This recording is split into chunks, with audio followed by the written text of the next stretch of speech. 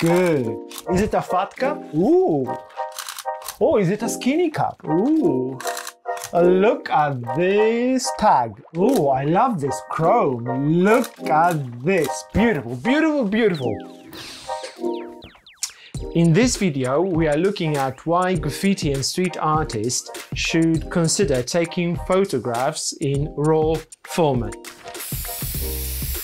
Hello, my name is Airborne Mark. I'm a London-based street artist, passionate about painting origami. In this videography series, I'm sharing my professional expertise, how you can improve the production of your graffiti and street art video and photography. That was a mouthful of an intro. Now, my full frames are recording here, so we are going to rely on B-roll again to talk about the equipment.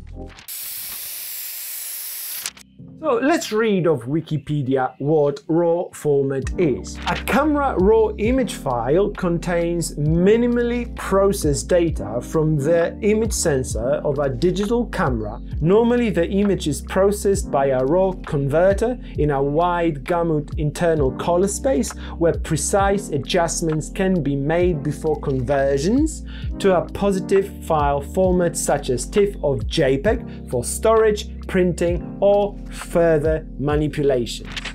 So in layman's term, RAW format is a file which is not ready to be displayed either on your phone or on your computer without processing it first in software like Adobe Lightroom or Photoshop Camera Raw. Whenever you take photos on your camera in a JPEG mode, in a traditional mode, these photos are simply compressed. When those photos are baked or flattened or processed within the camera, it means loads of data is just discarded. Just as a comparison, when you take a RAW file from ASPC camera, it's about 24 megabytes. And when you take a RAW file from a full frame camera, as with my A7R III, it's about 42 megabytes. So you can see there is so much data contained within that file, and it gives you ability for you to precisely manipulate it for the best results. Enough of terminology. Why does it matter? As you know, many a time our pieces are very short-lived. Striving for the best possible capture in photographs of my final pieces, what I'm actually doing, I'm archiving my own work at the best possible quality. I started capturing my work in RAW format even before Instagram came about. And yes, indeed, once you upload it to Instagram and social media, all those files are compressed even more and they are downgraded and degraded furtherly. Why? Why is it important to me? Because at some point I know that my work will be printed either as a book and so on and so forth. At any given time I can pull out, all those photos and I can edit them without any loss of the original file. Basically, I'm future-proofing my work for decades.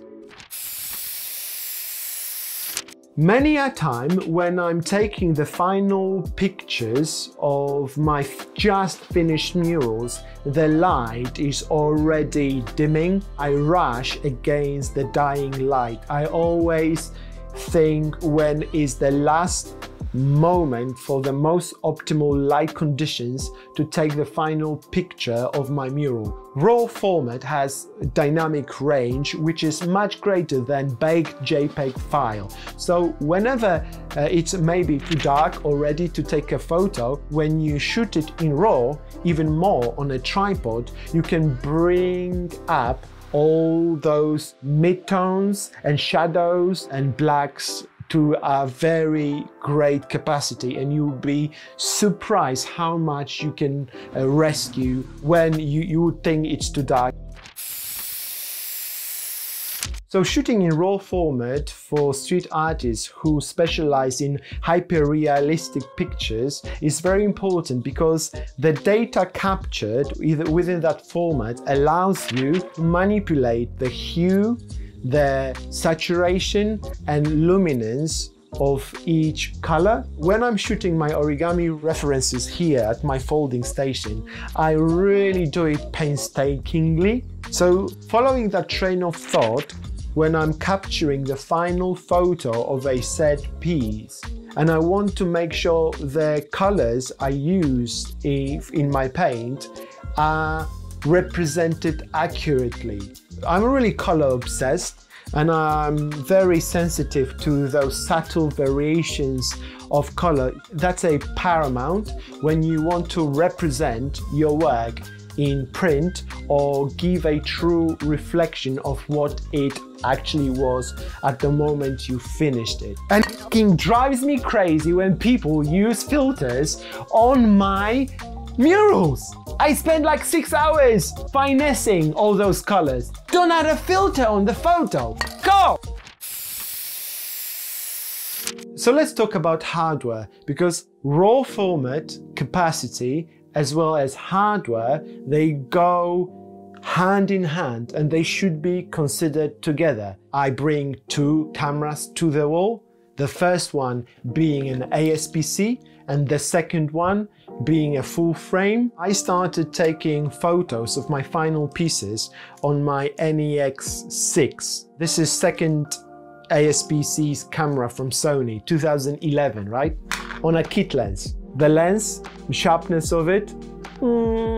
Then I moved to the better camera, Sony 6300, and then I would take my G lens on this ASPC camera because of its sharpness and aperture, right? Then I moved on to my first full frame camera, which is, I'm still using it here. And then I moved on to my latest camera, which is a photo camera, which is a Sony A7R III. And now I'm shooting on G Master lenses exclusively. I'm a bit over the top, of course, because I am a professional photographer, videographer in my day-to-day 9-to-5 job here in London. And I totally understand not all of you will have an access to such equipment, and it's not necessary. It doesn't mean I want you to go out now and spend all this money on Sony G Master lenses with the latest full frame cameras.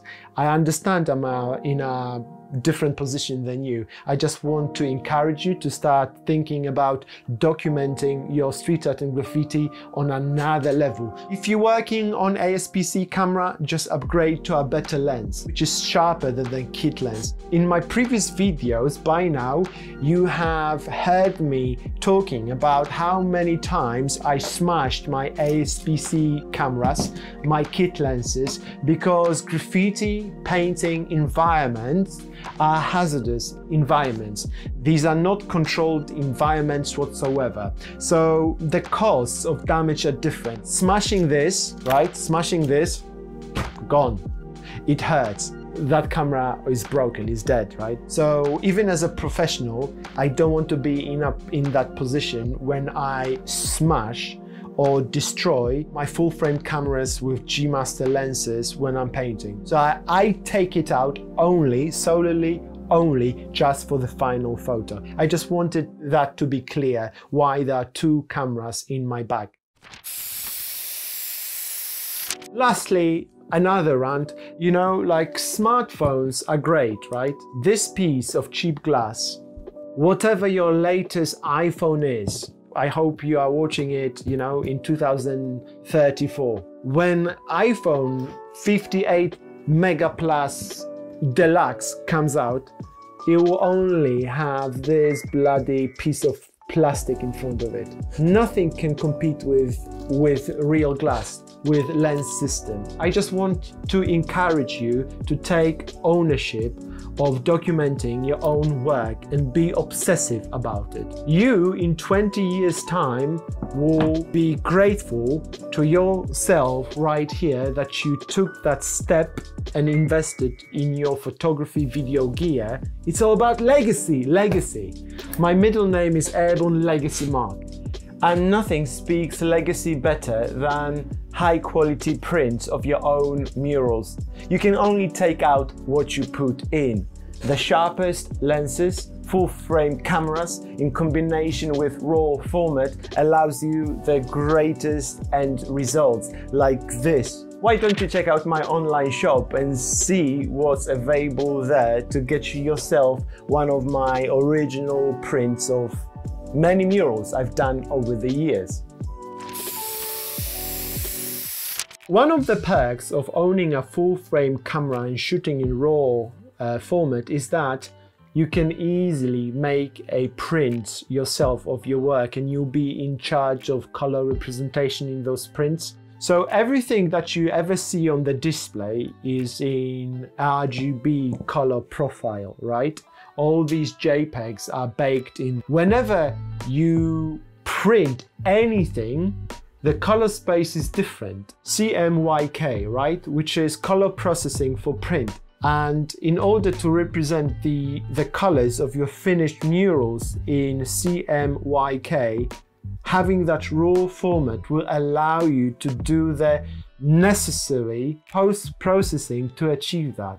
I know it sounds super technical and way over the top, but let me tell you the story of this mural I painted in 2015 here in London. This origami Buffalo Bill mural was one of the first murals that really put me on the map, and I initially released it as this less than A4 custom lisse print, high quality reproduction that I actually shot on my ASPC camera in RAW format. The size, not that impressive, it's more like collectible, affordable print. On this scale, you wouldn't be able to tell the difference between what hardware you've used initially and, you know, whether it was RAW or not. The power of RAW format is the more data you capture at the entry point, then you have more to work with. And the print was released in 2015. Then,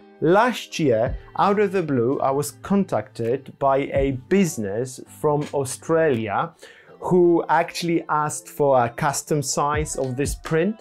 They asked for A0 format. Let me show you what A0 format is. It doesn't even get into the frame, right? The power of RAW format is that it's indestructible. So I got back to the original RAW file, the source file I had, and after 6 years of more skills, more experience with color correction and photo edition and print preparation, it allowed me the freedom to re-edit it to this new output. That's what I mean future-proofing of your work is. But legacy is here and you are completely in charge of it. RAW format is the key. Trust me.